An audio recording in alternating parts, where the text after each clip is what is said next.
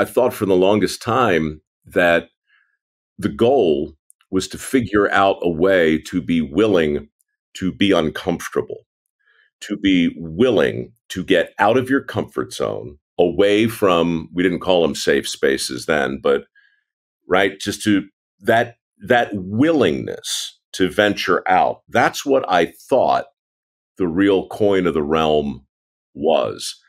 But Mr. Huntington pulled me aside one day and said, it's not that exactly. What you got to do, Mike, is you got to figure out a way to love it. Embrace the suck, as the SEALs would say. That's what you need to do.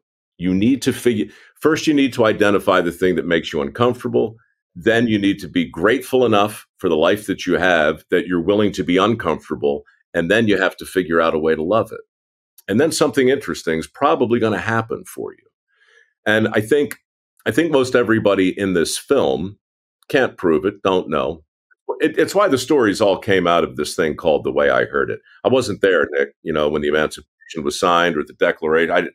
I don't know. And so we take some liberties for sure. But, when it comes to our history, it really is vexing to have so many experts in the same room who can't agree. It's unnerving. I think we're really unnerved today in general, right? Because whether it's medicine or politics or journalism, at every turn, we seem to be confronted with experts who are not on the same page.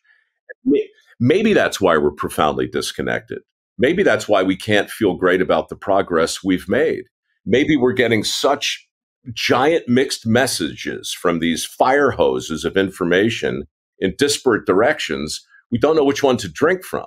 Do you think part of it is that our leaders, and I'm thinking our political leaders, certainly our military leaders, the people who ran the Boy Scouts of America, they failed us in pretty profound ways. I mean, the Boy Scouts had a major sexual predator controversy that they really kind of elided until their boots were really held to the fire.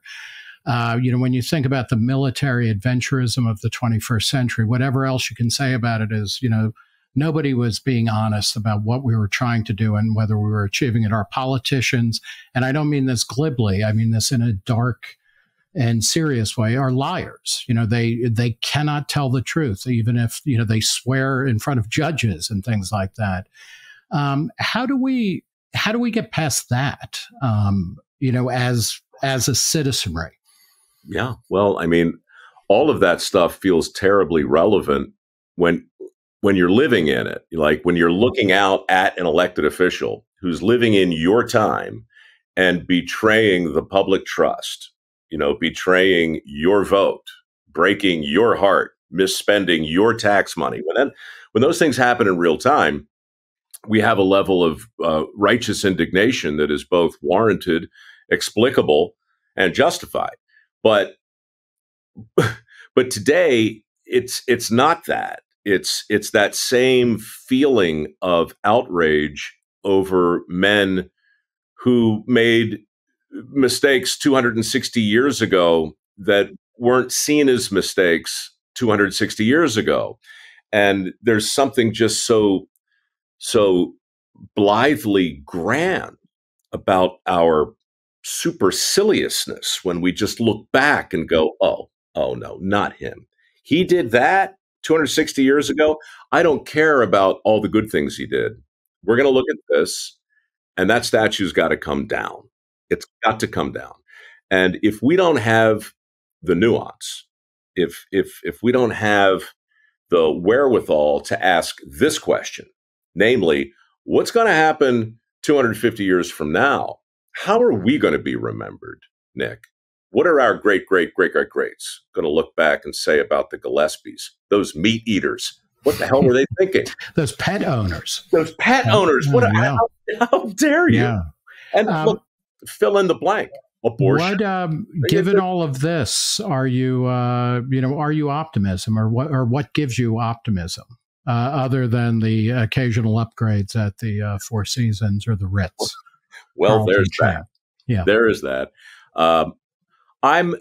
I had this conversation earlier today with somebody, and I think I made up a word that I really like. I was teetering back and forth between skepticism and optimism. We were talking about AI, and I said, I think I'm skeptimistic. And they were like, "Oh, that's terribly clever." And I said, "I don't know about it's terribly clever, but the more I think about it, it's the answer to your question. It's the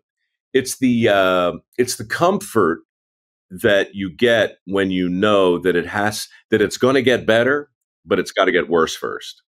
It's like it's the splat. Sometimes things have to go splat before everybody kind of gets the memo. And I don't know what that means in this case exactly. And I'm afraid there probably won't be one universal event that we can all look at and go, yep, well, there you go. There's your splat. Now we can all get back to being sane. It'll probably happen in dribs and drabs, splatters, if you will.